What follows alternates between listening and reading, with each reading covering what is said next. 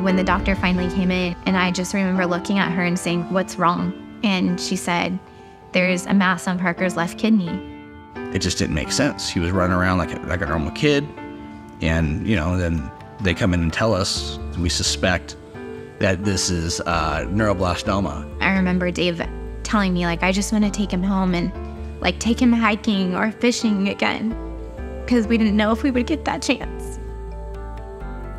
The hematologist told us the dreaded news: I had cancer. It was multiple myeloma. I had never heard of it. So I went home and prepared to die. We found a large mass at the level of the left kidney. It was an adenocarcinoma of pancreatic origin. I knew it was a very aggressive kind of cancer. I went into cancer research because I was personally touched by cancer. I lost both of my parents to cancer when I was young. We've made significant progress, although we still have a lot more work ahead of us. Basic research is pivotal to the advances that we have made in the clinic. There's a lot of really specific challenges as a young adult diagnosed with cancer, specifically metastatic breast cancer. While I was watching my friends advance in their careers and go into committed relationships and have kids, I was spending a lot of time just navigating my diagnosis.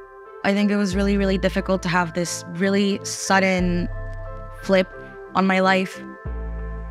When the doctor reviewed the MRI with us right then and there on that day, he immediately gave us information on who to see to get this brain tumor removed.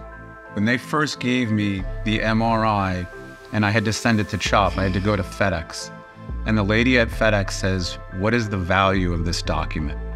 And I just started crying because it was priceless. Back then, the first line is chemotherapy, so the side effects are pretty rough. And then Michael's tumor started to grow again, so he was put on Avastin. Unfortunately, his kidneys shut down. Finally, the MEK inhibitor medications came to CHOP, and we were on trametinib, and unfortunately, it wasn't working either. And then finally, the day 101, or tovorafenib, has been working. First MRI on it showed shrinkage, so we're beyond thankful for it. I started with Yervoy. That didn't work. Then I went on Opdivo, and Opdivo gave me the combination of the two. I had so many side effects. Fortunately, Dr. Kluger found this clinical trial. Lifileucel is a first-in-class therapy that was recently approved by the FDA. Jennifer hasn't been treated since 2017. She can outlive me. Thank God it worked.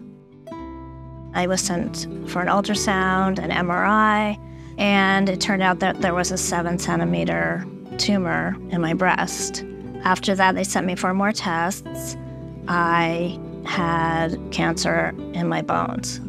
So I was diagnosed with de novo, which is right off the bat metastatic lobular breast cancer.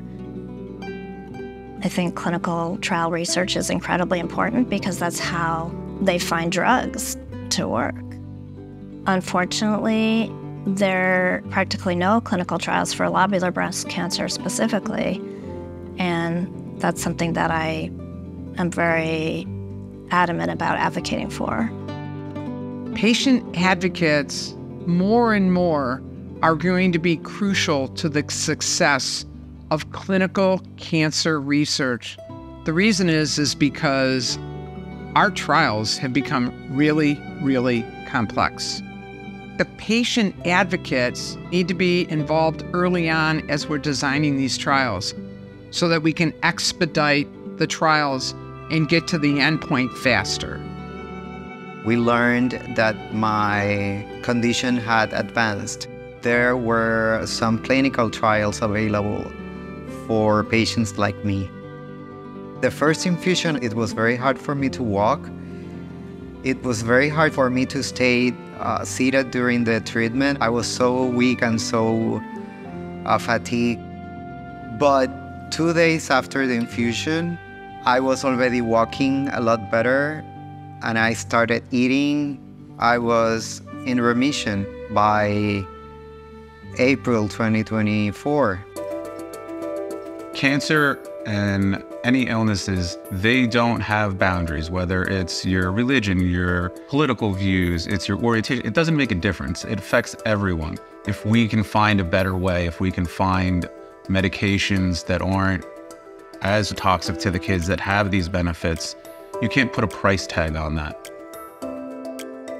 We need the research so that we can find cures for it. We can't do that unless Congress helps fund it. The continued and hopefully increased funding by the federal government and cancer research is pivotal to development of treatment strategies that can increase the longevity of patients, increase the cure rate of patients with cancer. I am so lucky that progress in cancer research has been faster than the progression of my disease. We've got the momentum. We can't let that stop.